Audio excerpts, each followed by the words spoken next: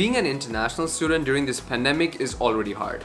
Now, amidst all these things, when they come up with a subject like the Maths 116, also known as Calculus 2, which is pretty much known as being one of the hardest, if not the hardest, undergraduate maths course in University of Michigan.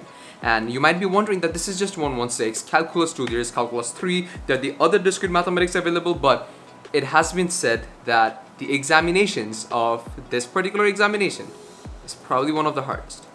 So my midterm results basically came out and I have 4 subjects. Out of those 4 subjects, I received an A on Spanish, an A plus on Engineering 100, an A on my Engineering 110, and I think a probable B or C in my Calculus 2. And the mark is subjected to decrease. It's because the coming exams are going to be way harder. So why is it happening? In this particular exam, I think 25% comes from your team homeworks, web works, and all the other quizzes and everything, whereas 75% comes from exam. My first exam was a disaster.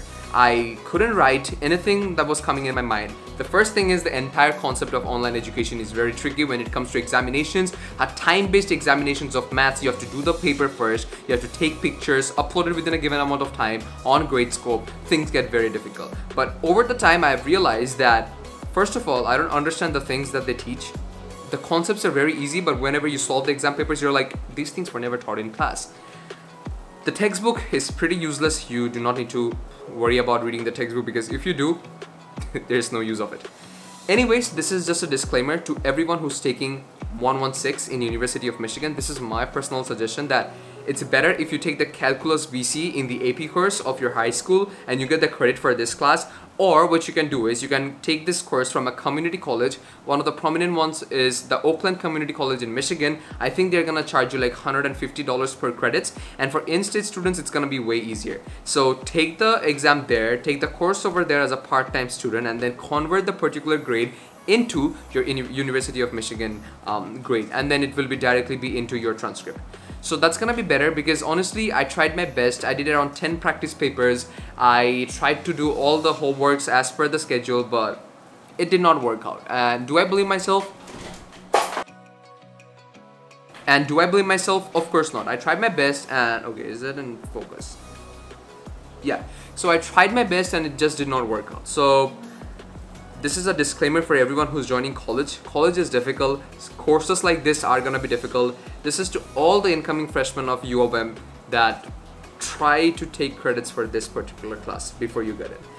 Trust me when I say this, you're gonna find this advice very, very helpful in your coming future, and I just wanna wish you best of luck.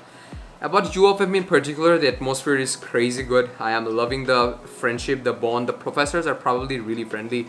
One of the most friendliest compared to the other university professors as per my friends and their opinions, but I'm loving it. The class has been extremely amazing and let's hope for the best. And just a news, my mom is recovering very greatly and I hope that she's gonna be home in the next 2 days. She's a strong woman, I told you guys. And also I just wanted to end on a very positive note saying that if you really do bad in your first or a couple of examinations in college, it's fine, relax.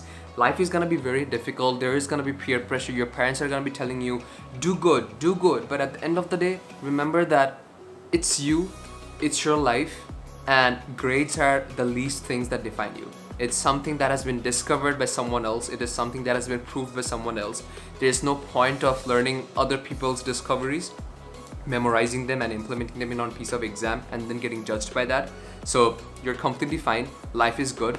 Just stick on with this college rules of passing the examinations. If you're doing good, that's crazy. If you're doing bad, relax. We are with you, especially I am with you, and stay funky, stay blessed, and be a part of the DIZZ Nation. Cheers.